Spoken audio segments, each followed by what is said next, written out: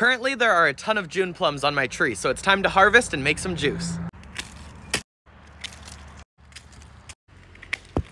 This tree is by far the most productive in the entire garden. In total, I ended up getting just a little over 200 June plums today. Even after harvesting 200 of the largest fruits, you can see that there's still quite a few, and it's always putting out new flowers that turn into even more fruit. But now let's get to juicing. Because the fresh June plums last longer than the juice, I only make it in small batches that I'll consume within 1 to 2 days. This recipe is super simple. You're gonna need 4 cups of water and 1 inch of ginger for every 8 June plums. Next, you wanna go ahead and remove segments from the June plum, leaving only the pit behind. Once that's done, you're ready to blend. Then I go ahead and strain it using cheesecloth. And just like that, we have fresh June plum juice. Now it's time to try it.